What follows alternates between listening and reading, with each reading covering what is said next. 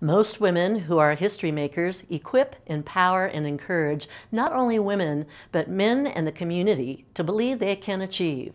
This March, we'd like to honor Dr. Tony Hopper Pendergrass, president of San Juan College for the previous 10 years, for continuing to advance student success, community partnerships, and local economic development. You're watching the Local News Network, brought to you by CMIT Solutions and Service Masters Restore. I'm Deborah Uroda. Pendergrass finished her master's degree at the New Mexico State University. She holds a doctorate in education administration with a specialization in community college leadership from the University of Texas at Austin. During her first 5 years of her presidency, Pendergrass, an Aztec native, worked closely with the faculty and staff to increase the number of graduates at San Juan College by 143%.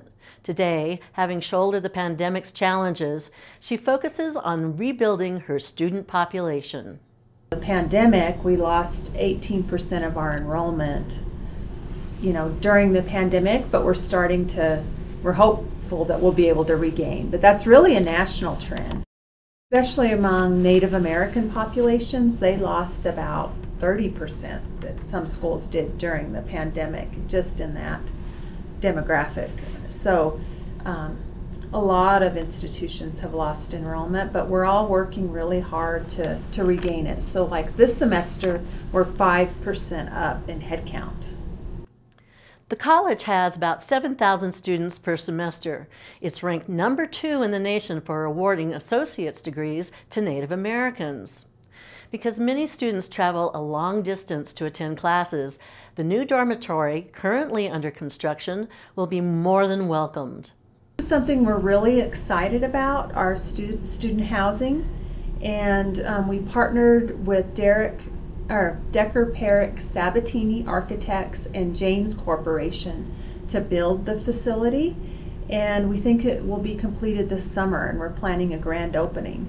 But it's 150 beds in this first phase that we're really excited about, that will be available to our students.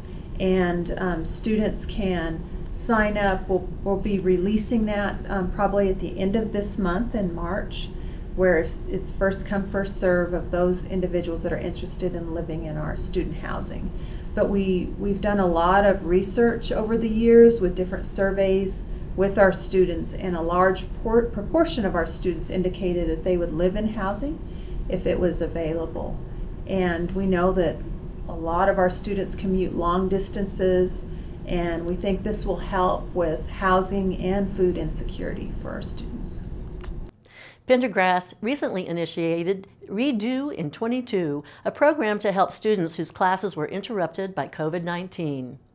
We allowed anyone that earned a non-passing grade in the fall to take the course again in the spring if they completed a waiver that indicated that their grades were influenced in some manner by the pandemic, and then we're paying for those courses that they're redoing. So we're excited about it. We had several students that took advantage of that opportunity.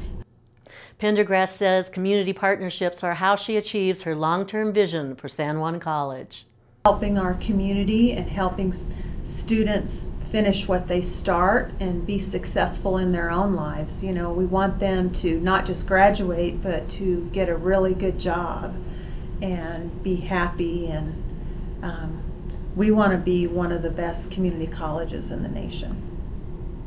To learn more about Pendergrass and San Juan College, visit sanjuancollege.edu. Thanks for watching this edition of the Local News Network. I'm Deborah Uroda.